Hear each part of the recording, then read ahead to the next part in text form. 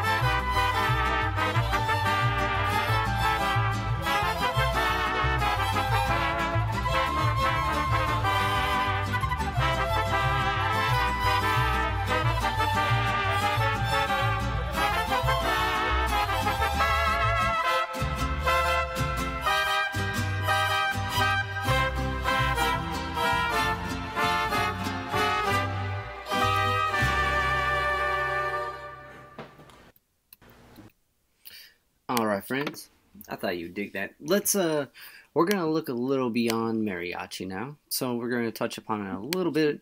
Whoops, I don't want that. I want to make it bigger.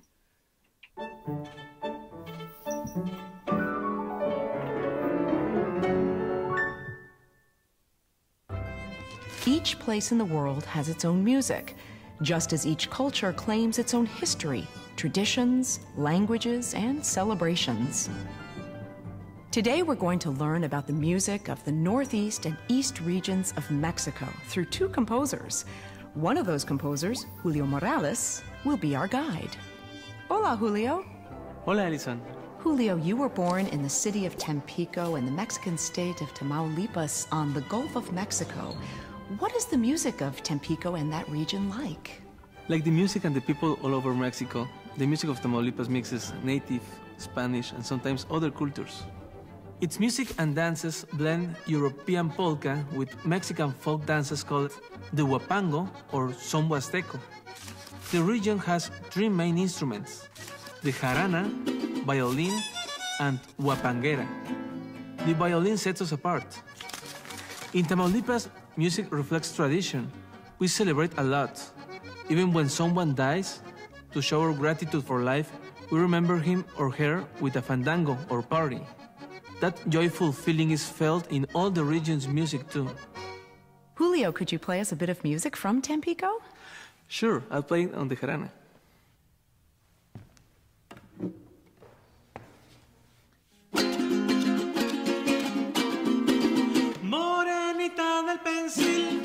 jardines de Amapa, yo te llevaré a Jalapa, en bello ferrocarril, con sus durmientes de plata y sus rieles de marfil.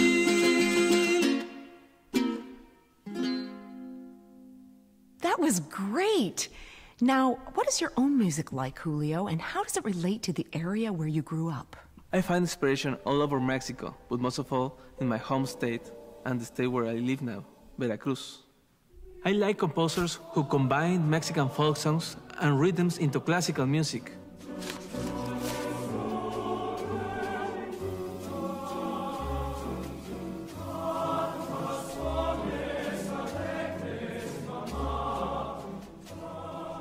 I especially like jazz and pair it with music for choir or sometimes traditional folk music.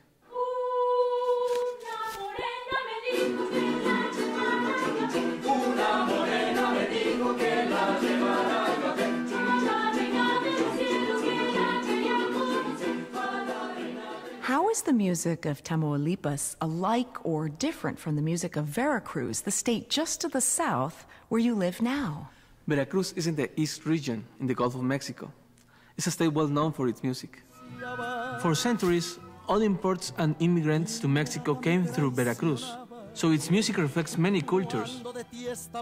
Not just native, but also Cuban, Caribbean, African, and Spanish. Tamaulipas and Veracruz share the same time signature for many of its songs and dances. In both states, there are many birds, and boys and men learn to sing in the falsetto range, very high, to imitate the bird songs. There are also tropical forests. Strumming is thought of as the sound of the woods. One difference is that in Veracruz, there are many instruments, but in Tamaulipas, just 3 main ones, used in many different ways. Who's a composer from Veracruz that you like? There are many wonderful composers in Veracruz.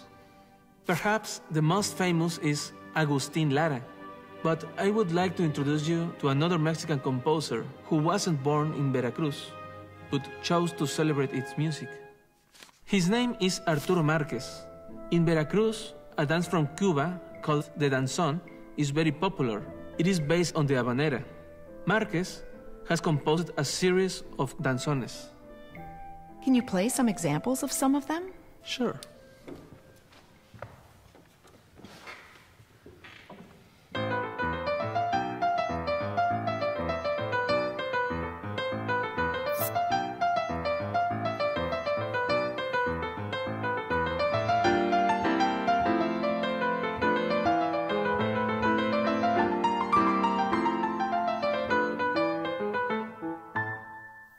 Julio, that was great.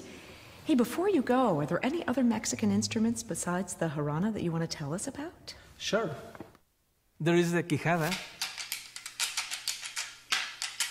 the marimba chapaneca, and the arpa jarocha. Thanks so much, Julio. It's been wonderful to get to know more about Mexican music and to meet you. Thank you, Alison. I hope anyone who sees this will keep exploring Mexican music and be inspired to compose. Adios! Alright, that was a good walkthrough for some stuff we didn't check out with our exploration with mariachi music. One thing that was cool, the danzón came back, and that's just continuing to show other styles and cultures coming together to make new ways of expression, just like we saw with metal music and mariachi music. Alright friends, I'll catch you on the next one.